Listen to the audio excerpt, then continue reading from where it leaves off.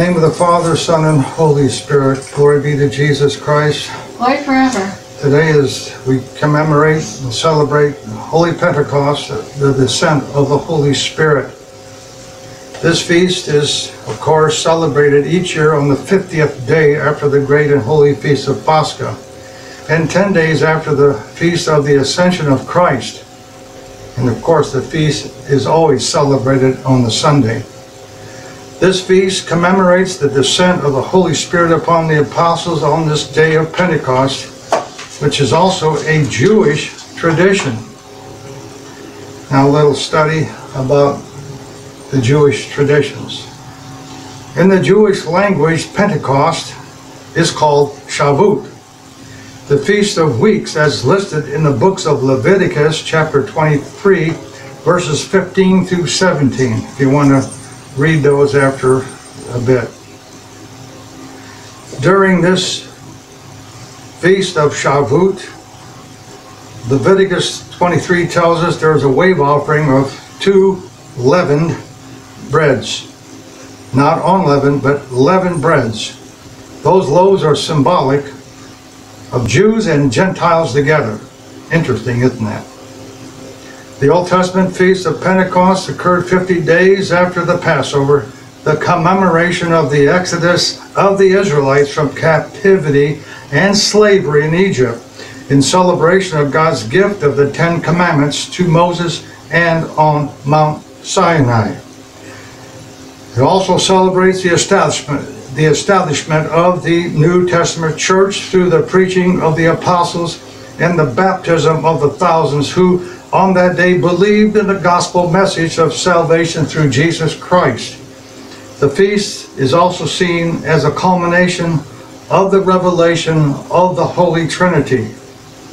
In the new covenant of the Messiah, the Passover events take on its new meaning. The celebration of Christ's resurrection, the passing over from death to life and from the earth to heaven, the exodus of God's people from the sinful world into the eternal kingdom. The New Testament Pentecost is also fulfilled and made new by the coming of the new law, with the descent of the Holy Spirit upon the disciples of Christ, who were gathered in that upper room. I guess there's about 120 there, and the fire went into the cloven tongues, as we heard in the epistle, went into the apostles, and they were filled with power. And Jesus had told them to do that, tarry in Jerusalem after his ascension for 10 days. And I will ask the Father, and he will send the Comforter, the Holy Spirit. As we read in the book of Acts this morning, when the day of Pentecost had come, they were all gathered together in one place, showing unity. And suddenly a sound came from heaven like the rush of a mighty wind, and it filled all the house where they were sitting. And there appeared to them tongues as of fire, distributed as resting upon each one of them, and they were all filled with the Holy Spirit. Christ's promise to his disciples came on that day of Pentecost, as the apostles received the power from on high and began to preach and bear witness to Christ as the risen Lord, the King of Kings, the Lord of Lords. Traditionally, this moment has been called the birthday of the New Testament church. Hopefully, we experience this fullness readily, if not every day of our Christian life. Can we too experience the miracle of the Pentecost firsthand?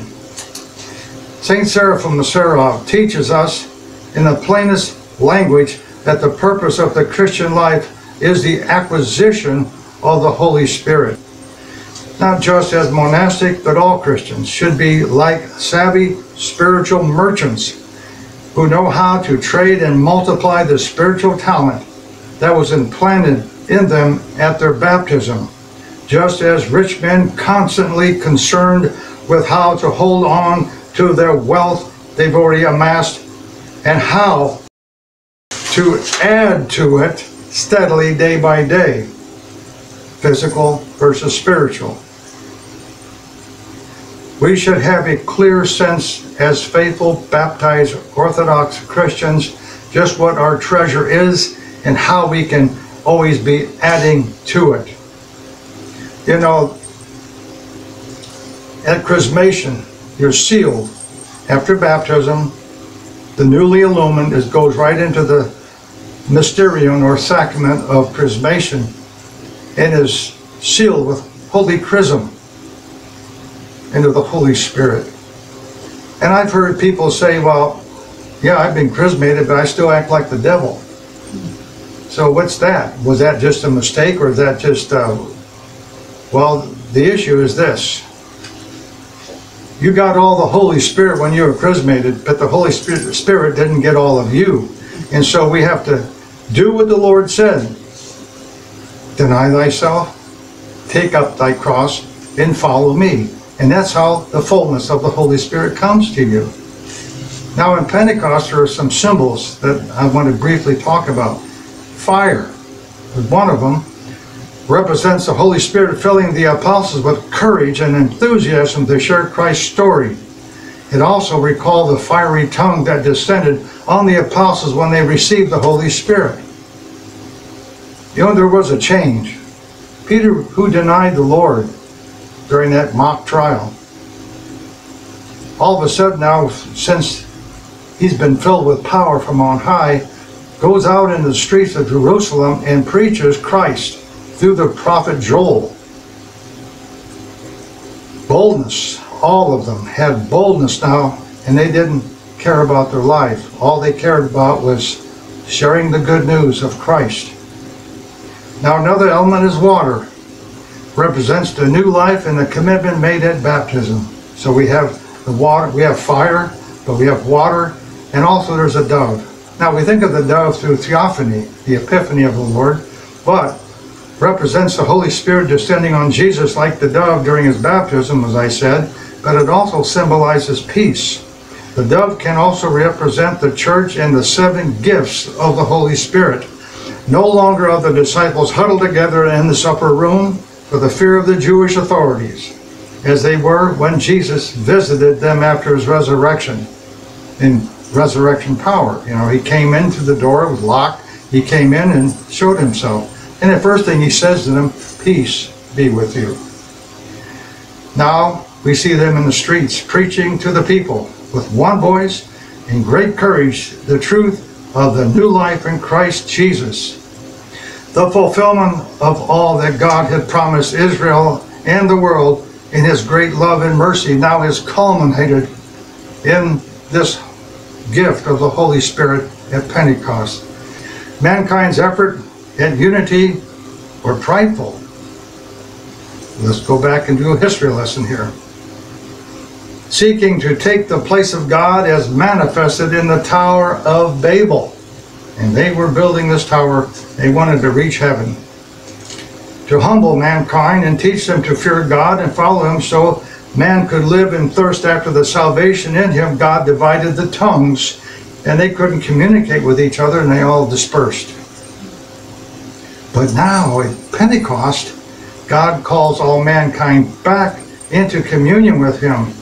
The disciples were given power from the Holy Spirit to speak in different languages so all the people could hear the good news. And what is that good news?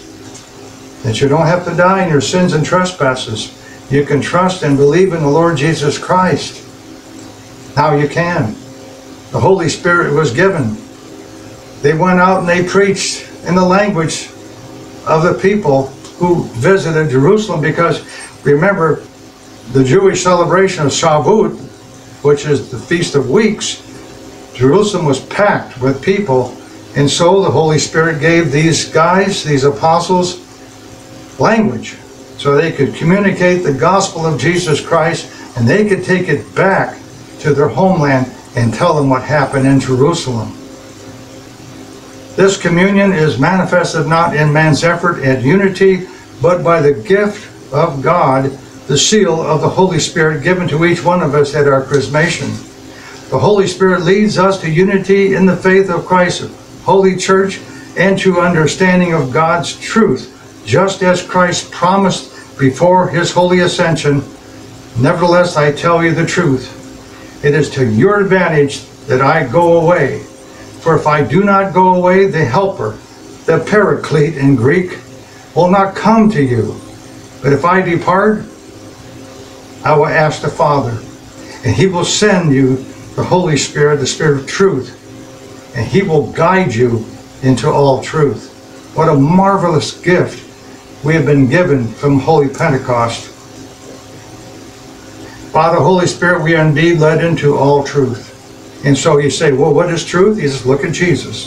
Jesus is the embodiment of all truth. Jesus said, I am the way, I am the truth, and I'm the life. And no one comes to the Father but through me. John 14:6. All of us know that scripture, I hope. Indeed, this is what it meant to be an Orthodox Christian. We receive him who is the truth by being born again, as Christ says to Nicodemus, through water and the Spirit, without which Christ says we may not enter into the kingdom of God. And there's that bone of contention. You must be baptized of water and the Holy Spirit. Christ tells us that. He told it to Nicodemus that night in that secret meeting. Now St. John the Baptizer, the forerunner, prepares the way, saying, I indeed baptize you with water unto repentance, but he who is coming after me is mightier than I. He will baptize you with the Holy Spirit and fire. And it happened. This is the baptism and chrismation, the sealing of which St. Paul speaks, and which he himself received from Ananias when he was in Damascus. In him you also trusted, after you heard the word of truth, the gospel of thy salvation, in whom also having believed, you were sealed with the Holy Spirit of promise. And that comes out of Ephesians chapter 1, verse 13. And I hope you can take, these little scripture references after this message, later today. Go look up these passages in the New Testament and see that the beautiful gift that God has given us. Pentecost, which we celebrate every year, is for our own personal renewal of our own baptism into Christ and the sealing by the Holy Spirit. Maybe it's a time of inventory. Am I doing everything that I'm supposed to be doing for God? I've been given all the power, but that power can't be corrupted. As soon as you try to use that power in a wrong way, it's gone. It's shut down. So later on, we'll have the kneeling Vespers service, Vespers and kneeling service. And we haven't knelt for a long time. At the Pascha, that Christ is risen, we haven't. But now there will be 3 kneeling prayers at Vespers tonight. It's good because it lets us focus on who we are with Christ, the Holy Trinity. And as we read these prayers later today, may they minister to us and remind us what great gift we've been given by Christ, the Holy Trinity, by giving us the power of the Holy Spirit. Salvation from here on will no longer be solely the gift of the Jews. Through the works of the Holy Spirit, the Gentiles will respond to the gospel message of the new life in Christ, participating in the life of the one true God in three persons. And that's why I said at the beginning, when they celebrate Shavuot, Leviticus 23, they have 2 barley loaves leavened, which is a picture of mankind. Jews and Gentiles together, the unity of the Holy Spirit. So, as I said, the people who were present at Pentecost or Shavuot in Jerusalem got to hear the good news of salvation in their own tongue. They all hear in their own language. The one thing that they can unite all mankind together in a community of believers, not based on prideful human ambitions, but on communion with God and life, the true life itself. Life in the Spirit after Pentecost is manifested then not in chaos, confusion, but always in order. Think about that. Order in the church, not chaos. Despite we have many languages in this world, different cultures, background, geography, and all that, but it's amazing when you come into an Orthodox church, whether you're from wherever and you visit an Orthodox church, as an Orthodox Christian, even though you maybe don't understand the language, you know about the divine liturgy and you know what's going on. But it helps to be in the vernacular, of course. The unity of common Orthodox faith is seen in the apostles' communal gathering. They broke bread together. They prayed together. The diversity of gifts of the Holy Spirit, wisdom, knowledge, faith, healing, teaching, prophecy, language, are depicted in their differing gestures. The gospel writers are shown gospel in hand, while the others with scrolls sharing their gift of teaching. Just study the icons of the saints that have gone before us. Beautiful stories, beautiful witnesses in the icons of what's happening to that person, that saint, or that apostle in the icon. Of course, the Holy Spirit is identified in our Holy Spirit is identified in the icon of the Pentecost as cloven tongues of fire, which went in to the apostles. Also, that has happened to us at Chrismation. We get the new life, newly illuminated baptism, receiving the mysterium of Chrismation by using the holy chrism to anoint the believer, sealing him or her into the Holy Spirit. So today God is proclaimed and manifested as the Holy Trinity, a communion, a relationship of truth and love that you and I are invited to join in. But we got to have humility. We can't have any pride like guys and girls at the Tower of Babel. And it's one message. The apostles preached the message in Jerusalem on that day, but it hasn't changed. It's unified. The Holy Church today proclaims the same truth through the centuries. It's the same message. Christ Jesus is the answer to all of our issues of life. If you just be humble and believe in Christ and let Him take over your life, and it may be a whole life process of denying thyself and taking up thy cross and following Christ. But He is the antidote for sin. He is the antidote for all of our problems we have in our life. And He wants us to turn to Him and seek His wisdom and His healing. He dwelt among us for 33 years, healing the sick, the lame, the lepers, and all that. And He can heal us too, spirit, soul, and body. So Christ is stronger than anything we're going through. And it's interesting that the Lord came in the flesh through the Holy Theotokos and dwelled among us and showed us, hey, I can have in my flesh, I can cry, I can laugh, I can hurt, you know, and so he has total relevance. He can connect with each one of us because he knows what you're going through. He can't say that Christ is up in heaven and he doesn't understand our plight. Yes, he does. Trust him and believe. So I'll close this message with this beautiful prayer that we sing now.